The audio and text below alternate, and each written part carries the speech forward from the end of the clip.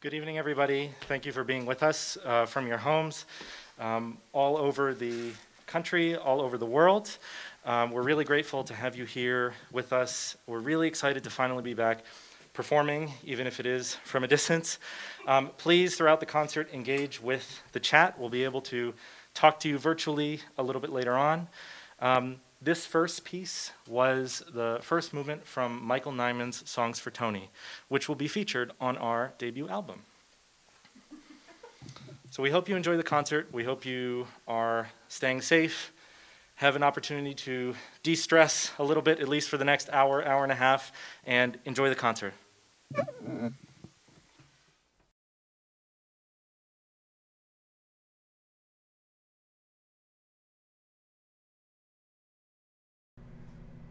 Hi, my name is Dr. Garrett Hope, and I'm the composer of Pyromania.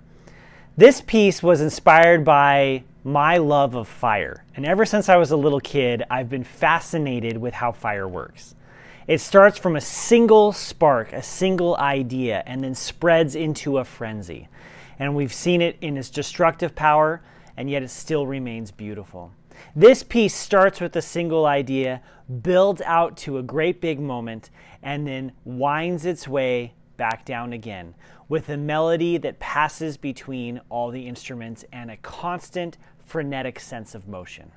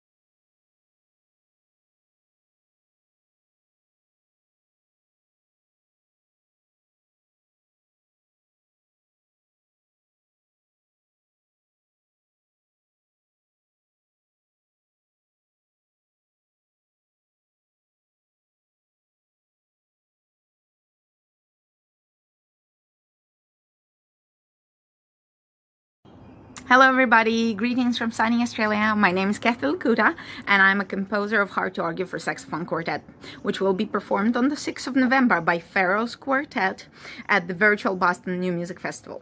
I think it's safe to say that none of us will ever take a single performance of new music for granted ever again after COVID. And I really wish I could attend a new music festival right now and see a performance live. But at the same time, I'm very grateful that I can tune in online and I can watch the performance by Pharos Quartet from Australia. And Hard to Argue was written originally for 5 French horns. It's a very virtuosic piece for horns, even for saxophones. Then I made a transcription a year later for a saxophone quartet. And it's basically inspired by my husband's witty and graceful arguments with his mother. It's funky, it's cute, it's funny, it requires a lot of counting and a lot of rehearsals, so I'm extremely grateful to Pharos Quartet for choosing to play my piece, and I hope you enjoy it. Stay safe everyone, bye!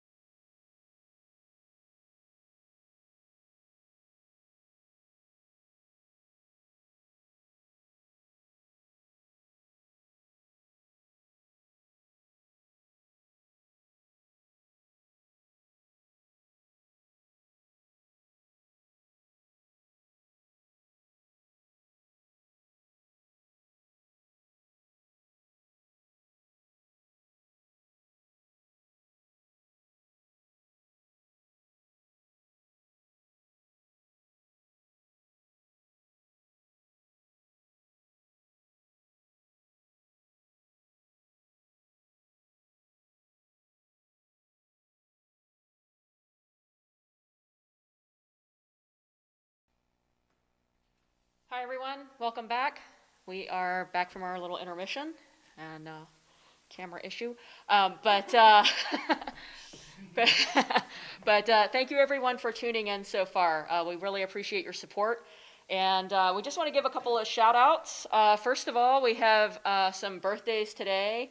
My husband Joe is his birthday, and also one of our favorite composer friends, John Wallace, and as someone pointed out a few minutes ago on the chat, Adolph Sachs. Big shout outs to our families who are joining us, to my my step hive that is logged in on YouTube. Thank you very much. We have some students logged in as well. Alex and Kyle. And yeah, and some colleagues as well. So thank you everyone. Our next piece that we're doing is a fairly new Philip Glass piece. It was written for the Pharos Quartet, which is a contemporary string ensemble.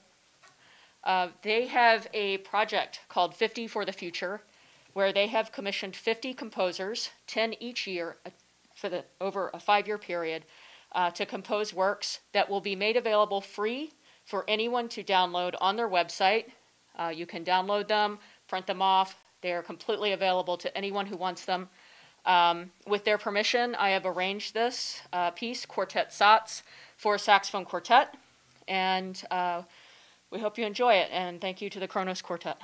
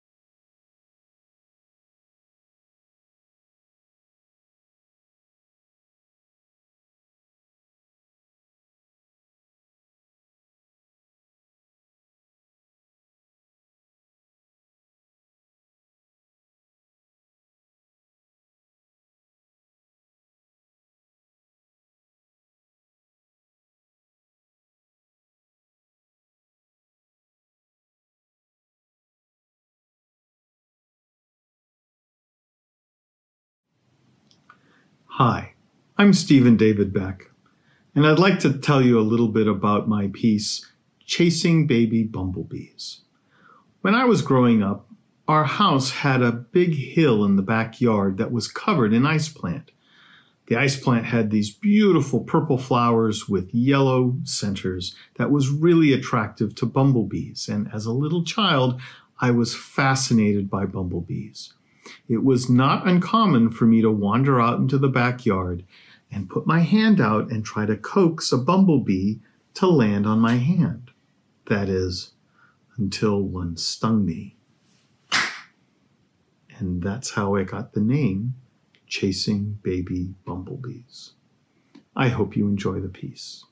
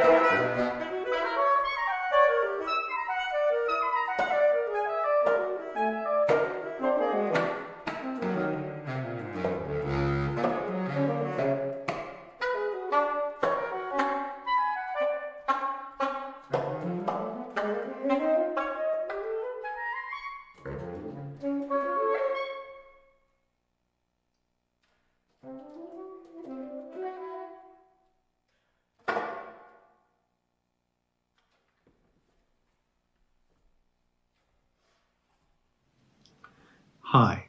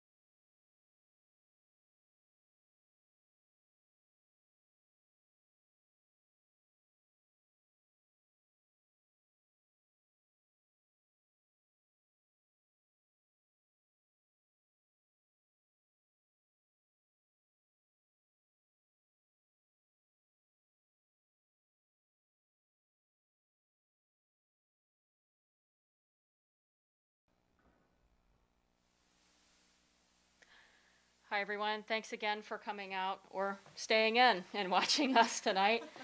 Before we play our last piece on the program, we just wanted to let you know that we'll be hanging out afterwards to answer some live questions on the YouTube chat. Thank you for all the questions so far. It's been really hard to keep up with, but we are noticing your questions, and we hope to be able to answer them in a little bit more detail after our next piece. Also, just a quick shout out to Barney Landman, who is running production for us tonight at the Zenden Studio in Fitchburg, Massachusetts. Thank you, Barney.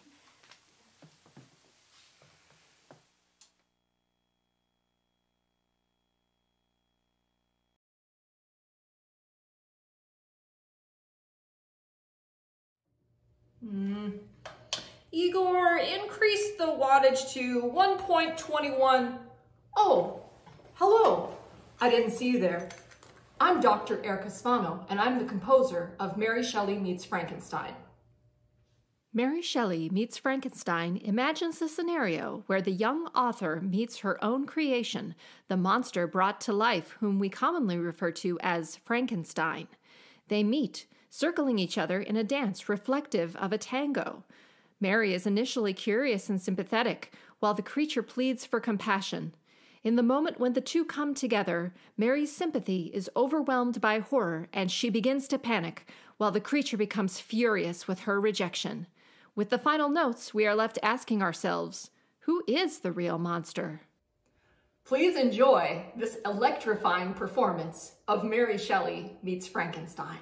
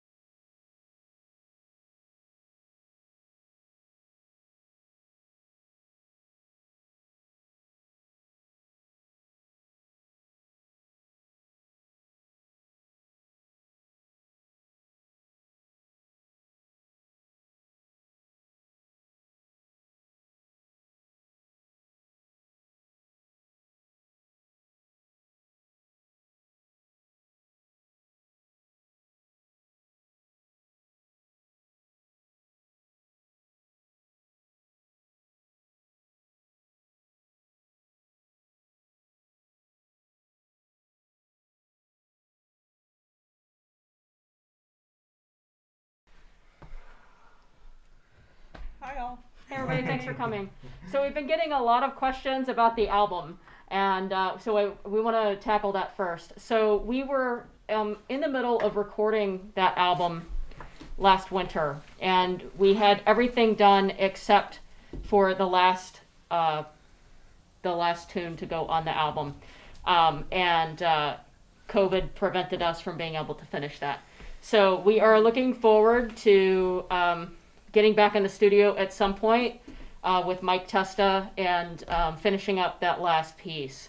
So it is in the works, and as soon as we can get it done, we'll get it done.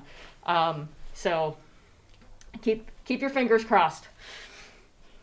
Yes, we'll post stuff on social media when that comes out. So if you are not following us on Facebook or Instagram, definitely do, and then we'll update you. Yeah. Yeah. At Pharos Quartet for everything, basically. Yes.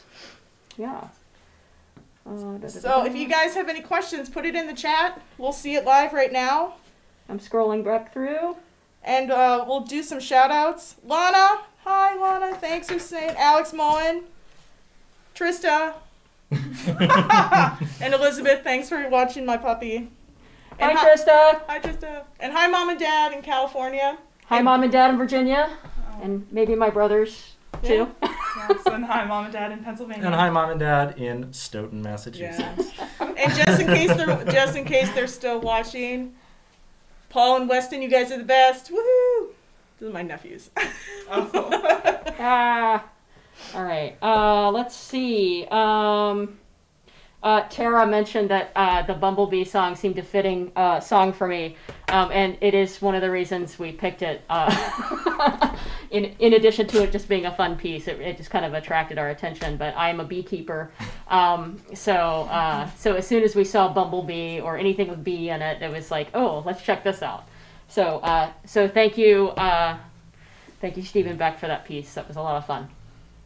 We have a question from Rava. How did we choose the name of our quartet? Zach? Oh. So we chose the name Pharos. So there's a couple of considerations, like when you're naming any sort of ensemble, or if anyone's like in a band or anything like that.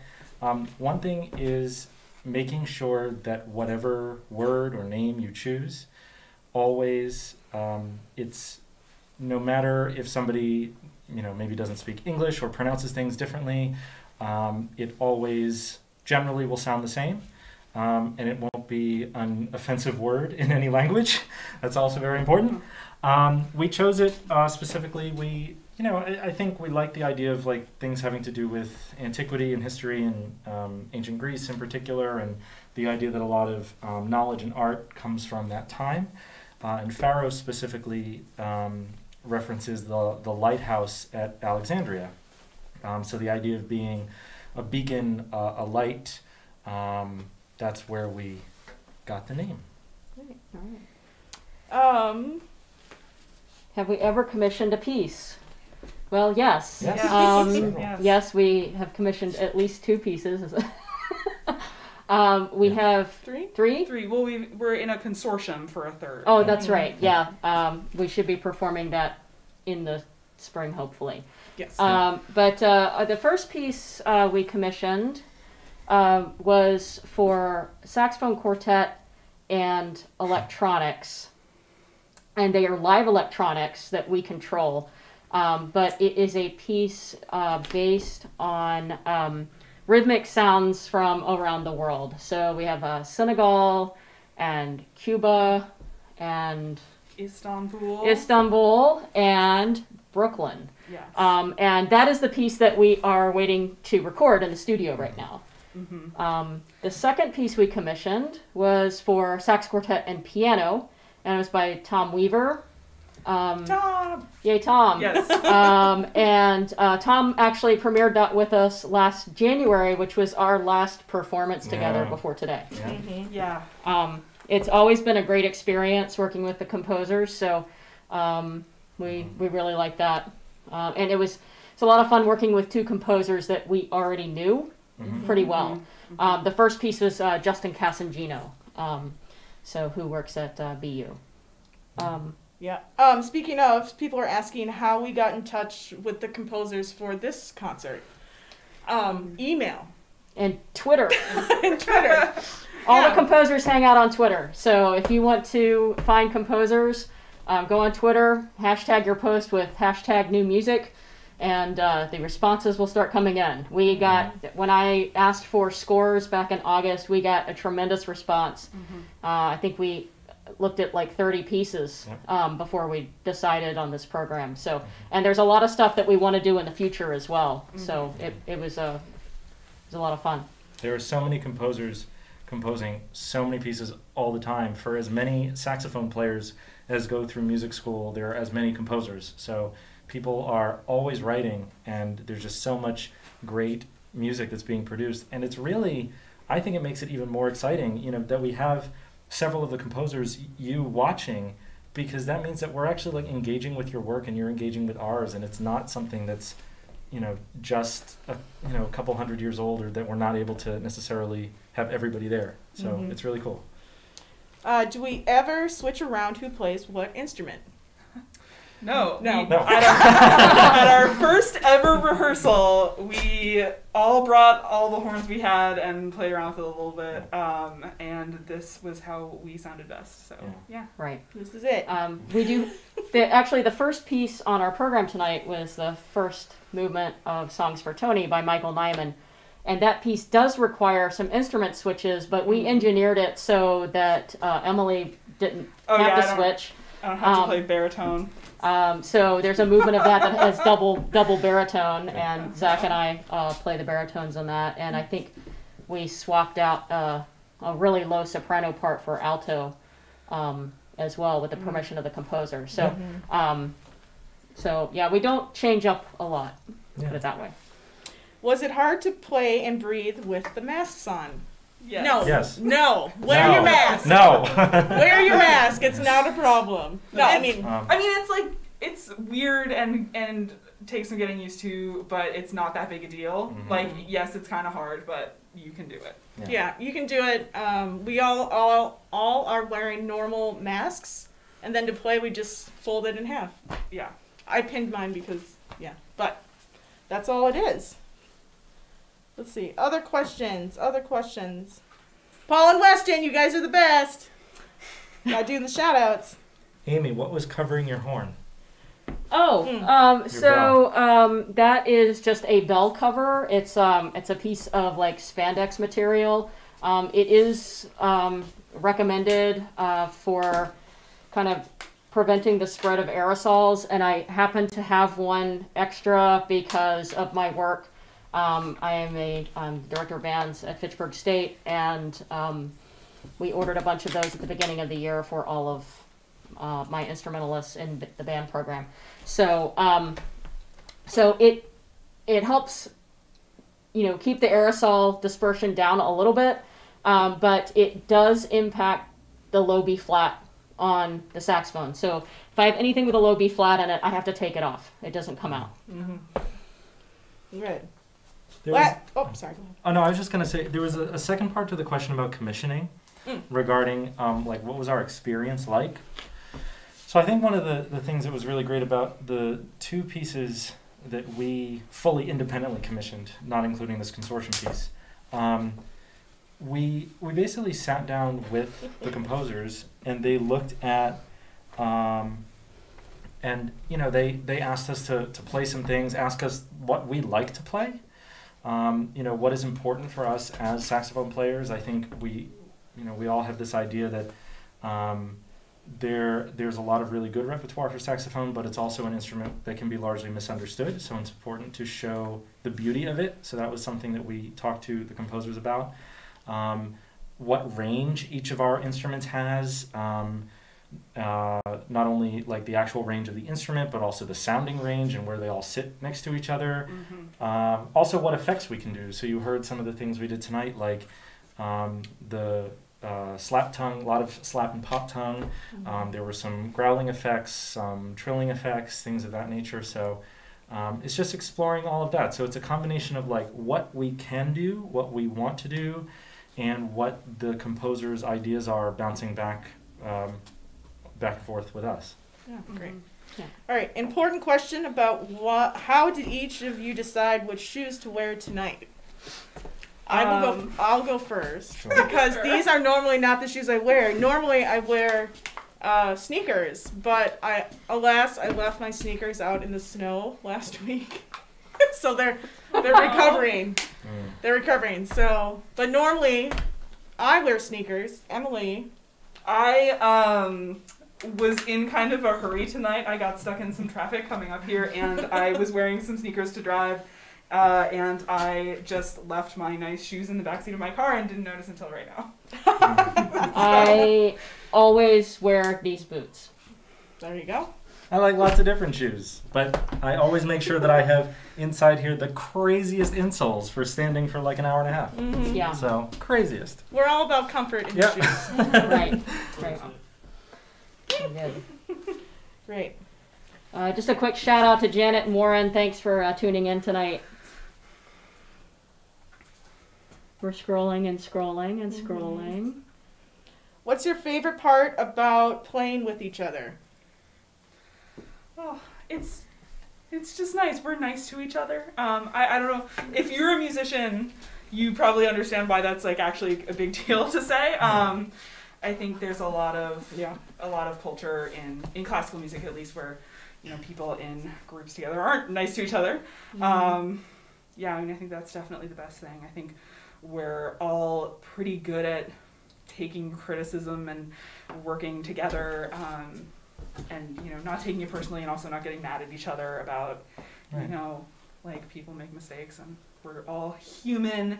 And I think we're all really interested in doing the same kinds of repertoire, which really helps. Right. I think that's really one of the most important things, is that we're all interested in the same type of performance material, and it makes it easy when we go to put together a program. Yeah, we've known each other. In terms of the four of us all knowing each other, we've known each other over a decade. Yeah. And so that's cool. And then we've been an actual quartet now for 4 years. So I think part of this also comes with time, and it's like, there was a question earlier just about switching around instruments or even switching around seats, and one of the things is that this means, like myself, for example, like I've had now 4 years like in this seat with Emily to my right and Amy to my left, and just knowing how that feels and how that always sounds is it just makes everything so natural to play together. Yeah. Emily, where in Pennsylvania are you from? I am from Allentown. Specifically, I am from South Whitehall, like about a block outside of the city limits. Emily, are you a Rhode Island or Massachusetts or Pennsylvania resident? I am a Rhode Island resident. I'm just curious. People are curious. Are people asking about that? Well, where are you from? They want to know how you vote. No, I'm just kidding. No, they should. Did you vote? They should ask my parents. Like Pennsylvania. they still live in Pennsylvania. Yeah. So my student Alex asked about the masks. I don't know if he meant like the way we have them folded or the music themed masks that Emily and I have on, but my mom made this. So my thanks, mom Mom. also made this. All right. See, moms are the best. What styles do you enjoy playing or have explored playing? Oh God. That's kind of a big question, so that Yeah. might be another time, because we don't want to... It's 9:30. Yeah, we'll do a seminar. But actually an important question, thank you, brother. What other projects do you all have going on that we can check out? The first one that's coming up is your trio. So I have a separate project. I have a woodwind trio. It's flute, clarinet, and saxophone. We are actually playing on Sunday as part of the Boston New Music Festival. It'll be at 3 p.m. and you can find it right on our website, triagewoodwind.com, or on our Facebook page. Just do a little search, and you can link it right there. Lots of fun. So it's triagewoodwind.com, no S. Yeah, Amy will throw that in the chat. I have a couple other projects that I am consistently working on. Brush Read with Linnea. Hey, Linnea and Craig, if you guys are watching in Minneapolis. Jen was cranking it all summer with Brush Read, man. Yeah, we did 6 shows, live stream shows on our Twitch channel, and we were going to do a spring series. So you can check out our website, brushread.com. I'll throw that in the chat. And then for my personal stuff, you can always just go to jenniferbill.com. McLaughlinmusic.com. My website is zachsax.com. Nice. My website is called emilycoxsaxophone.com. I mean, you can go there if you want. If you are interested in my doings, you can follow me on Instagram at guacdaddy. Yeah. With an IE at the end. We all have our own Instagrams and obviously Facebook and Twitter and whatnot. So, but Pharos Quartet first, and then you'll see all of our stuff within that. Yeah. Also the zendenstudios.com. zendenstudios.com. If anyone. Zendenstudios.com. Zendenstudios.com. Barney has been amazing. The space is great. The green screen is so fun. It's a lot of fun. It's a lot of fun. So, we have no idea what it looks like behind us right now, so we have no idea what Barney's doing. That's right. Nothing nefarious. But check out the zenden.com for anyone that's in the Boston greater area. Let me rephrase. Anyone that's in Massachusetts, New Hampshire, or Maine, or Vermont, or Connecticut, check them out because... Or Rhode Island. Or Rhode Island. It's basically the same distance from everywhere. No, Rhode Island. So, no, it's been great. It's been a great experience here. Thank you, Barney. Yeah, thank you. Yep. All right. I think we're good. So Yeah. thank you all for tuning in tonight, and keep checking out our website, and we'll start planning for our next concert in 2021. Yeah. Yeah. Awesome. Thank you for joining us. Thanks, everybody. Thank you. Thanks.